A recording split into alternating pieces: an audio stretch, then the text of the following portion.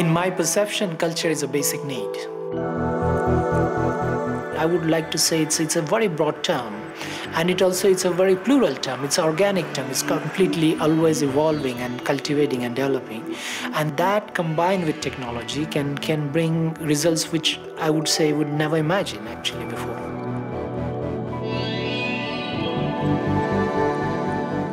In the beginning, it started with the curiosity of the technology, and that was the era, the time when we were defining all the digital objects, and it almost became a reality. And we just recently did a project about life on the moon and what could be that life. And we wanted to devise a simple aid, a simple object to help people go in outer space and use it in a very everyday life, actually. And that led to an object called Moonwalker. Looking at the environment of the moon and this project being such a conceptual idea, we thought, why not? It could become a reality. It could almost become a reality in our lifetime, I can say.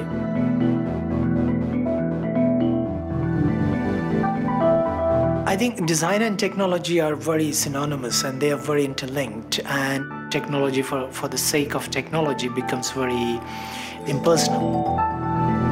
And I think the real task of a designer is to demystify technology, to humanize it, to make it accessible, usable. This project really initiated in way back in 2002, when nobody was really thinking about radiators so much. And the amount of energy it takes to heat up the place is tremendous. So I wanted to have a radiator bang in the middle of the space where the air could pass through. It is beautiful enough that really it becomes a seamless part of architecture. And the technology is absolutely invisible. Finally, what you see is a beautiful object, which is very sensorial, which it invites you to touch and feel. And to create that, we've gone through lots of series of prototyping to be able to do that. And we succeeded in making an industrial project out of it.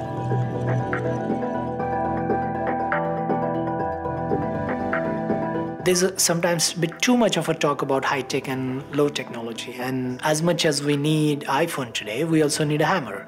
And sometimes we forget that. And I want to again provoke that kind of thought. The idea was to make a ceramic chair, means a structural object, which was a huge challenge.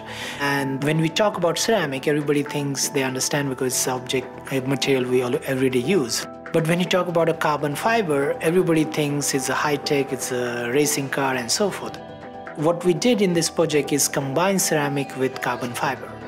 That's not for any functional reason. I mean, the ceramic chair in itself is strong enough, and a carbon fiber chair will be stronger than ceramic on itself.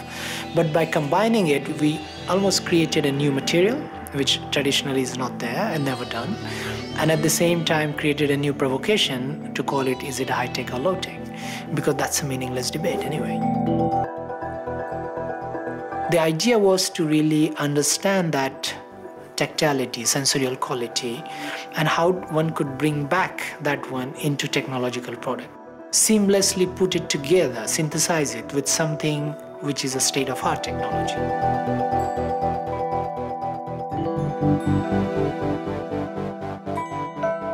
I've always been curious about creating a language, if one could call a form language, which will have understanding of a past, projection of a future, but also somehow belongs to that time. This is easier to say, but very hard to achieve in every project. But that's always been objective. When it comes to define a geometry, very, very articulate geometry, it's often tough to do it directly in a computer. So some places where it was not possible to get the quality one wants in a computing, we quickly made the models and scanned it, 3D scanning it, and went back to computing again, actually. And these kind of constant reverse engineering, making by hand and combining seamlessly with the technology we have, you can bypass this problem. I think the fundamental reason to create is a curiosity. Your curiosity leads to ideas, thoughts, and those thoughts lead to creations. Each project for me is a personal journey, one leading to another, and it's a possibility to think and go deeper and deeper and deeper, and cultivate your idea, cultivate your mind. The Alina, the shelving system was we really defined together with the manufacturer, very much a strategy that we want to create an object which will be a shelving, but which could be shipped across the planet with a very minimum space. We've managed to solve that just by creating 3 parts. And the technology we use is extrusion manufacturing in aluminium.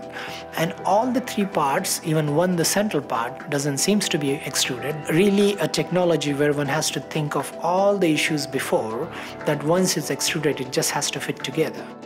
I really love those kind of challenges in a project.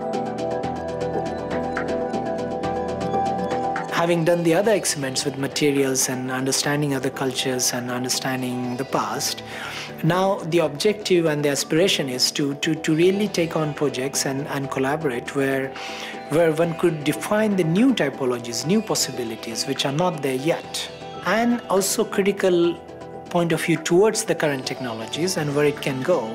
And that's, I think, is a huge possibility and opportunity to really contribute as a designer.